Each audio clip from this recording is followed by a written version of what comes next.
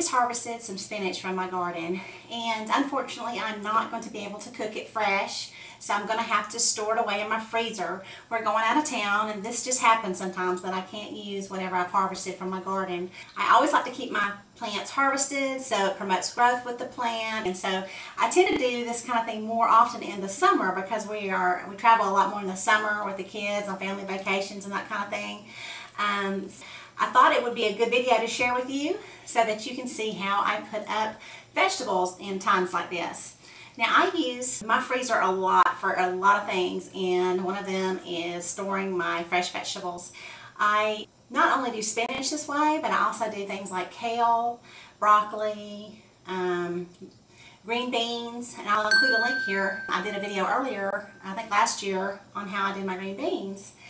So you should really do just about any vegetable that you're going to put up this way, and the reason why is because it will stop an enzyme in the vegetable that will rot your vegetable. So you can, if you just put them straight away into your freezer without blanching them first, they will become slimy when you pull them out. They'll be real gooey, so you will want to make sure to blanch them first. So I highly recommend that you store any kind of vegetables that you don't think you're going to be able to cook within a few days. Just go ahead and put them in your freezer for later use. I will use this spinach when we get back from traveling.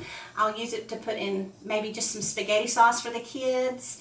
It'll be fine for maybe some spinach artichoke dip. There's a lot of things I can use it for when it's been blanched and frozen. So maybe I'll do one of those recipes for you when I get back. But anyway, let me go ahead and show you here how I would blanch this. It's just like I did my green beans. I just thought I would do a more updated version so you guys could see how I do it. So first you'll start by washing your spinach, and I like to use the top, the cover part of a cake plate with the cover. Just turn it upside down, and that's what I wash all my vegetables in. It is great, and so I suggest you use that if you have one.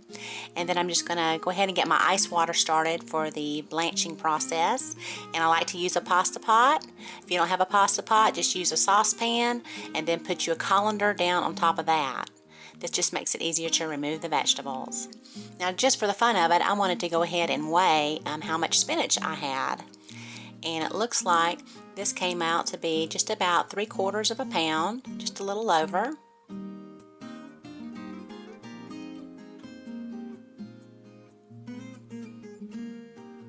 And then, so the first thing I need to do is trim my spinach. You can trim off your stems if you like, and I'll just show you how I'm doing that there. But what I always do with my greens is I like to just pull out the center vein.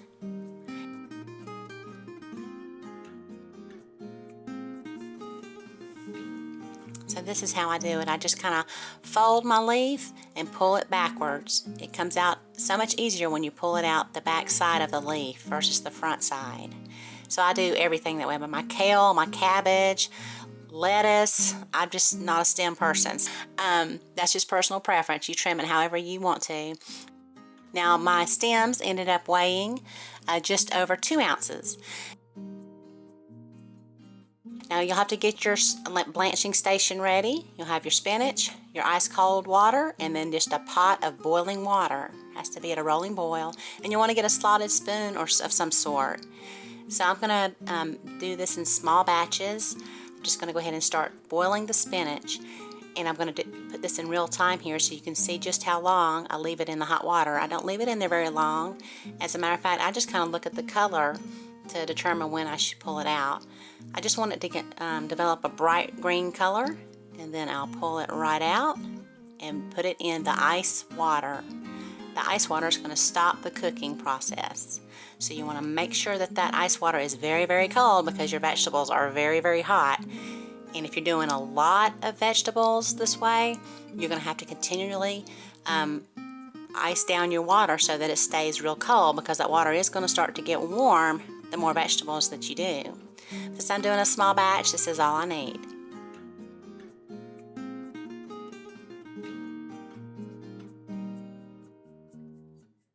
So once you've done all that, you'll just drain out your spinach. I could just pull this pasta pot up and then it will come out that way too, but I found that it's easier with my leafy greens like spinach to just pull them out and put them in a colander. So I like to use the pasta pot because it keeps the spinach separated from the ice cubes. When you go to pull out your spinach leaves, you'll pull out ice cubes if it's not separated. So this just makes that process a little bit easier. Now we'll drain the water, and I am just going to squeeze it out.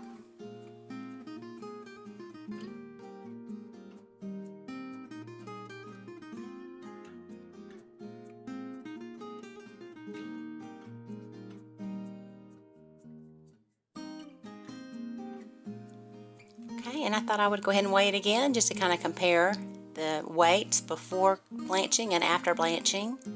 So right there, the bag itself weighed 1/4 ounce. And now I ended up with about 7 ounces of spinach.